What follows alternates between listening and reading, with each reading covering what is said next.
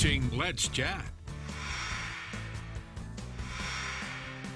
An organization that I have personally worked with very closely through the years is Waiting to Hear, and I'm so excited that there's an event in this area for all of you to learn what Waiting to Hear is all about. And here to tell us more is a family that's been benefited from it, and then a guest that's special at the upcoming event. Say good morning to Shannon and Miss Willow, and then to Josh Turner, or TKO, right? Absolutely. Welcome, guys. Thanks for joining us. All right, so let's fill our viewers in on what Waiting to Hear is, whomever wants to answer that. Waiting to Hear is an organization that centers around children who have hearing loss or deaf. They started in 2013 from a family, Shannon and Sherry Ball, who discovered that their daughter, Sarah, had hearing difficulties. They just wanted to make sure that other families didn't have the trouble that they had getting their daughter help, that our family had to get my daughter help. They offer a kids camp called Camp Here in the summertime, where families like ours have benefited from going and meeting other families that have children who are affected by hearing loss. We spend a weekend together doing amazing activities. Shannon and Sherry really made our first camp last summer very special. They also do a Waiting to Hear mobile clinic.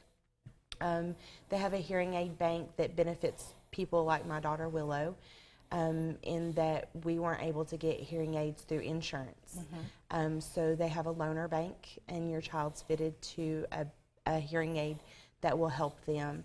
They also provide literacy and parenting education on the many things that are offered to children who are deaf or hearing impaired. And I wanted you to hit on that a lot of times, unfortunately, in the case of children, you know, cochlear implants or hearing devices are not provided through insurance. It's hard to believe. There's different ways to work around it, but it's not as easy as it seems. It is not. We had private insurance. We thought, you know, they cover braces.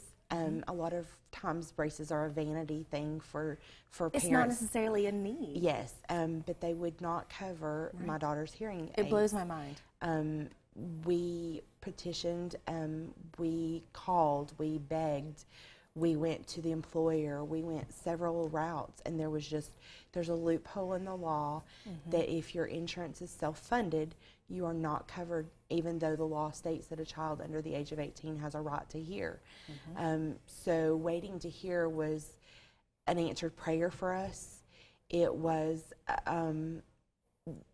the answer to so many heartbreaking questions of, you know, how are we going to help our daughter? Because hearing aids are not cheap. They're not just a couple of $1,000s. They're not necessarily readily available to everyone. So it's so important what Shannon and Sherry are doing to help families like ours. Willow, how old were you when you got your implants? Do you know? 3. 3? So it's been a little bit. How was Waiting to Hear the camp last year? Did you enjoy Camp Here? What all did you do? We went horseback riding. You went horseback riding? Did you make a lot of good friends? Yeah. Would you go back next year? Do you want to go back? Our bags are already packed. That's just one of the great things that this organization provides, is those camps, you know, for children to connect and families to connect. And all of this is done, you know, the loaner bank, the mobile unit is all done through proceeds that are raised through the organization. And it takes events and donations to make that happen. So there's a great event coming up April 13th. It's the FarleyCon Toy and Comic Book Expo. Did I get all that in there right? I believe so. All right, Josh, tell me a little bit about what's going on. Well, this Saturday over at the East Ridge Community Center, FarleyCon, I think it's like in its 4th year. Rocky's going to slap me because I can't remember. Rocky, just don't watch this. So we'll be doing FarleyCon over there, and I hooked up with Waiting to Hear a couple years ago, and we would talk down in Kingsport, actually, at an event called Conapalooza to bring it here to Chattanooga. And what we decided to do, instead of doing a silent auction, because there's 2 things taking place at FarleyCon.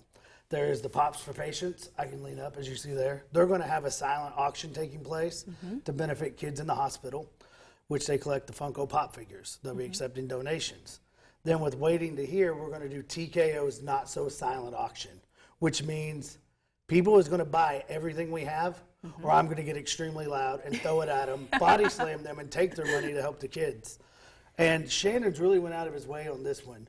some of the items he has is just top notch. He's got a signed script from one of the Munchkins from The Wizard of Oz. Oh, wow. Assigned stuff from musicians such as Rob Zombie, different wrestlers like Jake the Snake Roberts, Jesse the Body Ventura, Harry Potter memorabilia, Daniel Radcliffe, a signed photo of him, Teenage Mutant Ninja Turtles, Ghostbusters. Some great collector's items. Star Wars. Right. You wouldn't believe, like, he sends me this list and he's like, here, touch on this. And Shannon, I'm going to call you out, brother. He sends me this list. It's probably this long, and right? it's over 100 items. And I'm like, That's fantastic. I don't talk that fast.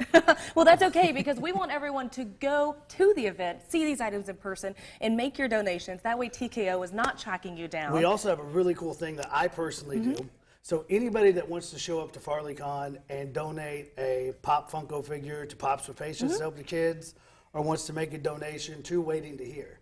In return, if you make a donation, you might not get body slammed, but I will also give you a free signed photo from AMC's The Walking Dead, where I've worked on that show. So anybody that donates, they just come see me. I give them a thank you. You'll be back. nice to them. I'll be nice. All right, so this event is happening April 13th, beginning around 3 p.m., correct?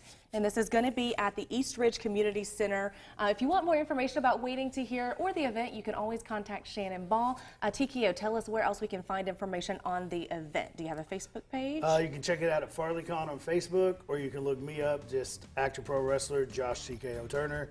You can look up Pops for Patients, Rocky Spurlock. Perfect. Come out to FarleyCon, have a Farley good time. Is that thing? I like it. We'll Do you know make what it a thing. Now, do you know what you do when you say Farley? What's that? What's the first thing you think of? Chris Farley. Yeah.